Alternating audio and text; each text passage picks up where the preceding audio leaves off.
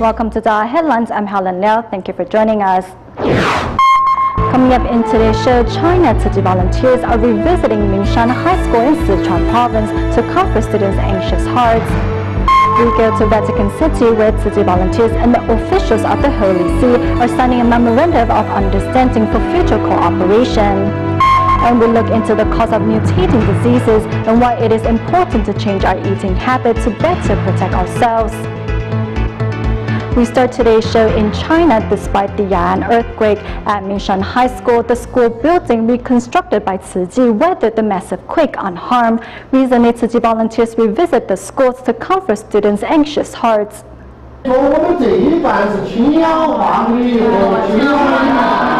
days after the Ya'an earthquake, thanks to the school building constructed by Tzu Chi, over 1,000 Mingshan High School students are already able to resume their classes.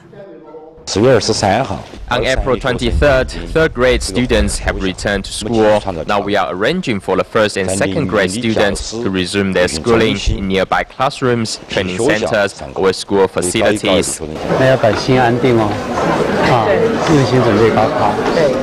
Seeing the blue and white clad Tzu Chi volunteers, students' anxiety from the quake slowly disappears. I'm happy to see these students resume their studies in the classrooms which were built by Tzu Chi. As the older school buildings were seriously damaged, students are being sent to the one built by Tzu Chi. Although the space is limited and there is the possibility of aftershocks, the students are already content and promise to do their best to prepare for examinations. The only thing I can do to reciprocate the people who once cared for me is to do my best to get a good result. Currently, the third-grade students here have all returned to school. They say they're grateful for Tzu Chi's help and promise to study hard to prepare for the entrance exam in June as a way to reciprocate Tzu Chi's love and care. Here in Sichuan Province, DaAi TV reporters recently visited Mingshan's high school, which itself was damaged during the Wenchuan earthquake 5 years ago. This time around, the school's general building and another 37 classrooms were damaged and will probably have to be torn down and rebuilt. You can see how these walls are all coming down. Here you can see how it is all cracked. Here at Sichuan's well-known Mingshan Senior High School, this 10-year-old school building survived the Wenchuan quake 5 years ago, only to fall victim to Sichuan's most recent earthquake. Look here, this happened when the teacher was teaching class. It was rather frightening. In addition to the collapsed walls, the scattered desks and chairs shows the intensity of the quake, as well as the panic that gripped students and teachers as they fled for safety. Teachers and administrators are now worried that the damaged building is no longer safe and could collapse at any moment.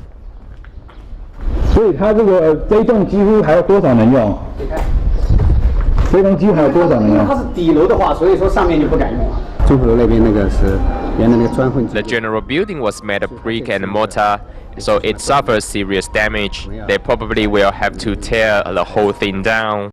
Both the general building and the other building holding 37 classrooms have been cordoned off and are presently off limits to the public. Although students have been temporarily moved to the laboratory building, which was built by Tzu Chi 5 years ago and survived the quake intact, the limited space means that the school will have to take quick steps to rebuild so that students can study in proper conditions once again. In Lushan County, to help students return their lives to normal as soon as possible, local government are coordinating with business sector to provide temporary classrooms. In Lushan High School, 10 temporary classrooms have been built, and within a week, 48 new dormitories and classrooms will be ready for use.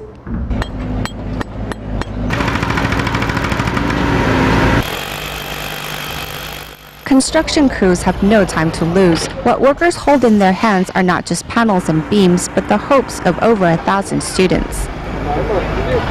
After the quake, the entire school was in danger of collapsing. Now private construction firms are erecting temporary structures. That on the right will be a classroom, and that on the left, a dormitory. In less than 2 days, cement foundation and simple steel frames have been put in place for 28 student dormitories. It's a race against time to allow the students living in dorms to resume classes as soon as possible. Students need a bigger space. This is a little too low, but it satisfies students' living requirements. It's warm, insulated, and soundproof, just what's needed. Right next to the dorms, 28 temporary classrooms are almost half finished. Each of the high-ceiling classrooms measures approximately 200 square meters. The ceiling is between 3.8 to 4 meters high. We have raised it to make sure that there's good ventilation, so air flows easily through the classroom. Secondly, the students have more space. They won't feel hemmed in. This lot of nearly 10,000 square meters is separated from Lushan High School by a narrow lane. Local government and private enterprises are working hard to ensure that Lushan students will soon be once again happily engaged in the pursuit of education. Staying in Lushan County, we meet deaf-mute hairstylist Tang Zhiqiang, who traveled from Kunshan cities of Jiangsu province to provide free haircut services for quake survivors. But first, let's meet quake survivors Yang Junyu, who also arrived at the disaster zone to join the military in providing hot meals to disaster victims. At night, we need to prepare ingredients for tomorrow's breakfast, and after that, I will prepare the vegetables. It will be around 9 p.m. when I'm finished, and I will take a shower afterwards, then study. I will go to bed around 12 a.m. Although getting little sleep at night and busy volunteering each morning, Yang still sees every chance to study.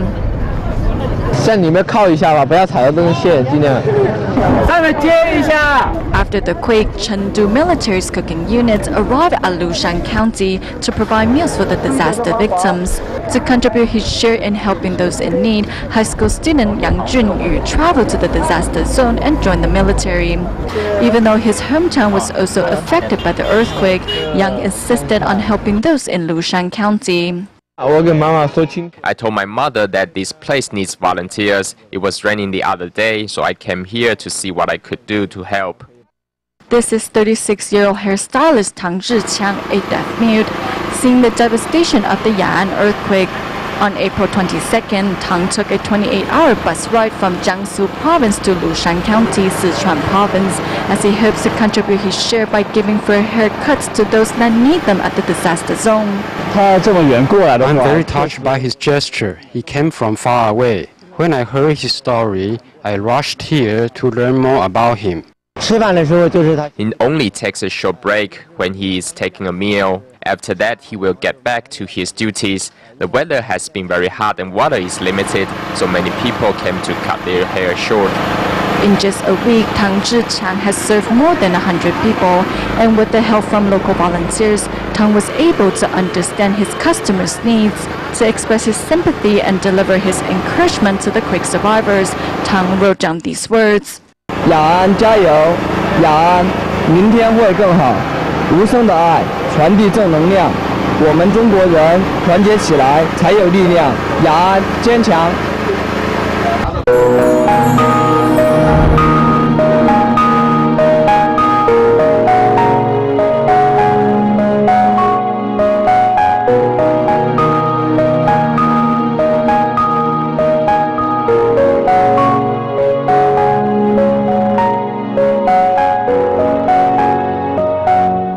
In the aftermath of China's Wenchuan earthquake in 2008, the Mao County in Sichuan suffered severe damage. In the small village of Yangliu, the land became unlivable after the quake, and thus residents came together to relocate and rebuild their homes. A Taiwanese architect, Xie Yingjun, who was deeply moved by the village's efforts, decided to assist with the reconstruction. Soon turning 25, Luo Lingyong was only 19 when he encountered the Wenchuan earthquake that destroyed his whole village.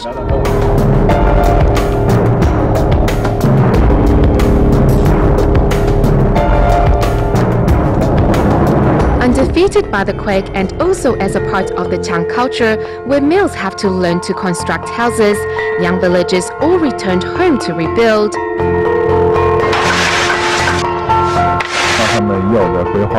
We began digging the foundation according to their plan, and the whole village was involved.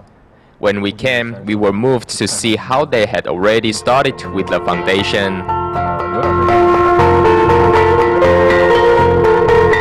With the village situated on a hillside and threatened by landslides, residents had no choice but to relocate. At their first meeting, architects Xie Yingjun and the villagers signed an agreement to begin the reconstruction work right away. 其实他们过去盖房子是有很丰富的经验的。 They are very experienced in building houses, and we only needed to combine our modern construction methods with their skills. Their traditional ways of building are much the same as ours. We are only replacing wooden materials with metal frames, so just by looking at the job, they will know what to do.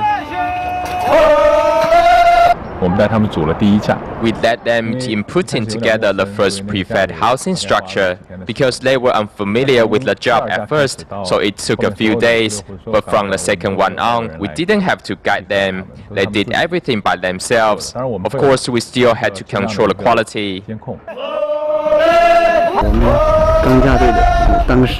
Our metal frame team was particularly close when we were at work. It was mainly because of our 18 leaders. If we go to a villager's house, their family will need to come and help, or else it will be too heavy. With their voices echoing in the mountains, villagers one by one set up the metal frame structure of their new houses. Despite the cold weather, residents' hearts are warmed up at the thought of building a home of their own. At that time, we didn't feel anything. We just wanted to complete our job and get it done. Now, looking back at it, it seems like hard work. It didn't feel like anything back then because it wasn't tiring to build our own homes.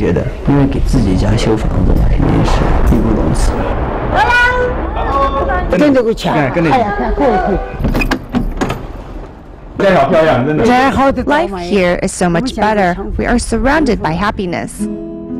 The three-story quake-proof house equipped with modern facilities is a dream come true for many. This is the living room. Some of us are on the second floor and others on the ground floor. In winter, we will stay upstairs, where it is warmer. After the metal frame and basic structure was built, the interior decoration was left to each family to add their own touch. This is the kitchen. We built it after we came. We used this stove when we were in the mountains. We don't use it now anymore. This is more convenient. After we saw this at restaurants and hotels, we came back and designed this. Before, when our toilets were outside, it was freezing to go out. It is much more convenient that the bathroom is inside, and it doesn't smell. If we want to shower, we can do that right away. With the solar heating system, we can take a shower whenever we want to.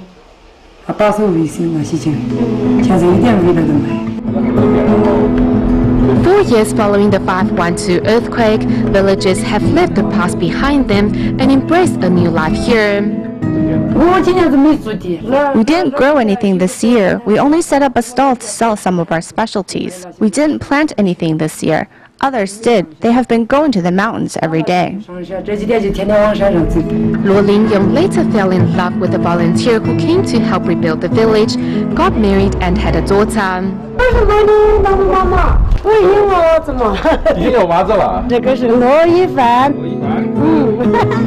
It is their family and neighbors that makes this place their new home, and it is also here where young Liu villagers are finding the hope to a better and brighter future. Europe Tzu Volunteers Assistance for Disaster Victims in an earthquake last May reconnected Tzu's affinity with the country. 16 years ago, Tzu Volunteers held the first tea gathering in Italy, hoping to invite people to join the Buddhist NGO. And now today, Tzu Volunteers held another tea gathering in Rome and were joined by members of the Chinese community and local Italians. Tzu's We Are One Family Sign Language song marks the beginning of the tea ceremony where love transcends all languages and warms the hearts of all. Picking out a Jingsi aphorism scroll from the bowl, each one shares their words of wisdom to inspire one another. The respect that I, including all the Buddhists, have for Master Zheng Yan is truly heartfelt. In these 24 years, I've gained a lot of wisdom from Master. What has this wisdom brought me? It has been a cure for all my worries and afflictions. 16 years on, Tzu Chi once again sets foot in Rome, as the tea gathering not only aims to invite more people to walk the Bodhisattva path together, but hopes to combine the strengths of Buddhism and Catholicism to help relieve the suffering around the globe. In the Vatican City, Tzu Chi volunteers and the officials of the Holy See came together to exchange ideas. Despite the differences in faith, Tzu Chi volunteers and Vatican officials signed a memorandum of understanding for mutual cooperations in the future. Last May, as a 6.0 and 5.8 magnitude earthquake struck northern Italy consecutively, Tzu Chi volunteers across Europe came together to provide timely assistance. Recently, Tzu Chi volunteers were invited to have a talk with the Vatican City officials. We have learned a lot from Catholicism, as the Catholics have tried to spread the idea of selfless love, while Tzu Chi talks about great love. Both of us want to make the world one big family. With the power of love, the world will be one, full of peace and hope. Over the past 47 years, Tzu Chi volunteers have ceaselessly helped the needy and conducted aid distributions around the globe. The borderless love of the Buddhist NGO moved many in this headquarters of the Catholic faith. I think that this cooperation that was set up from today officially from the headquarters will develop very, very rapidly wherever there are needs to support the first aids or whatever activities to help people. Tzu Chi is the first NGO from the Chinese community to have been invited to have a talk with the Vatican City officials. Following the meeting, Tzu Chi and the Vatican signed a memorandum of understanding to further future cooperation, after which volunteers presented a volume of Jin's aphorisms in order to give their religious counterparts a better understanding of Tzu Chi. The meeting between Tzu Chi volunteers and the Vatican not only served as the platform for both parties to reach a common ground, but also a platform from which to launch further cooperation. Also in Vatican City, after a recent Sunday service held by Pope Francis, DaAi TV news team captured the images of Pope Francis as he greeted and blessed believers face to face. Let's take a look. Here in the Vatican City, Pope Francis kindly waves to the crowd. Following the Sunday service, on his way back to his accommodation, Pope Francis showers his benevolence among those present. Seeing their Pope, the crowd cheer. The Pope's white robes represent his sacred image among believers, while inside St. Peter's Basilica, the solemnity and grace of Catholicism is on full display. Here in St. Peter's Basilica, statues and paintings are full of the elements of Catholicism. The former church was small. To expand the church, we excavated the hill behind. Under where you stand are 2 levels or tombs, where former popes are put to rest. To bathe in the grace of Pope Francis, 300,000 people attend this weekly Mass, showing the profound influence religion continues to play in countless lives, even in this modern day and age.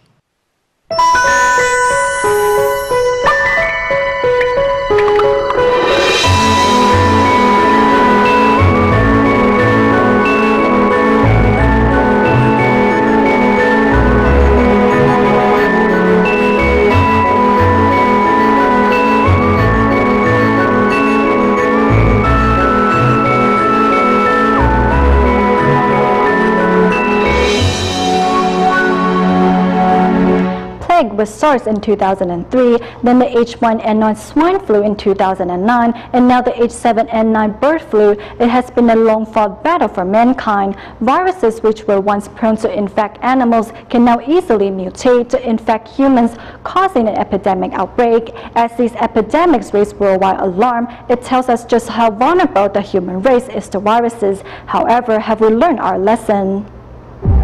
Mom? No, go up to your room, honey. So we have a virus, no treatment protocol, and no vaccine. In the movie Contagion, we see the spread of a pathogenic virus causing the loss of social order and the rapid demise of civilization.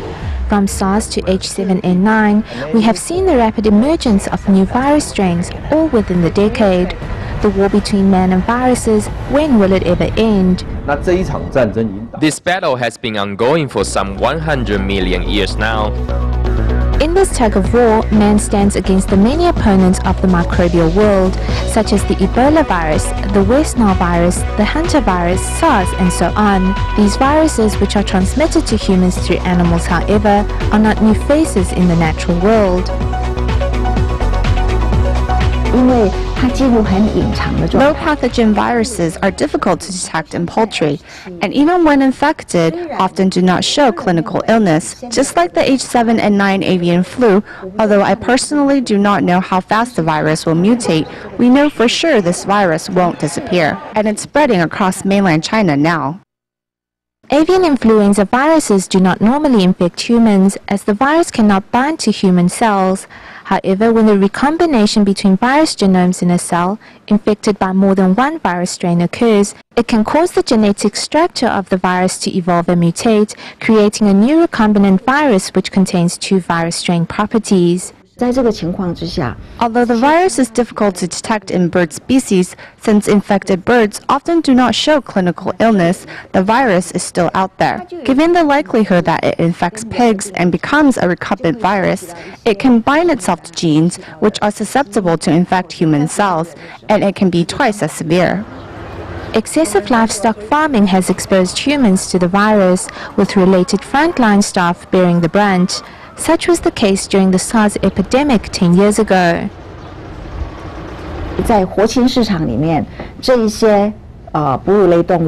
Animals at the poultry market are exposed to the risk of cross-infection. Through the butchering and cooking process, the virus can find its way into the human body. And subsequently, when the virus mutates into a new virus strain, it can become transmissible between humans. As the meat industry continues to work to satisfy society's ever higher demand for meat, this has also heightened the risk of zoonotic transmission from poultry to humans. And as a result, livestock are often culled to prevent an epidemic and mitigate the virus from spreading. However, the truth is, the virus does not disappear.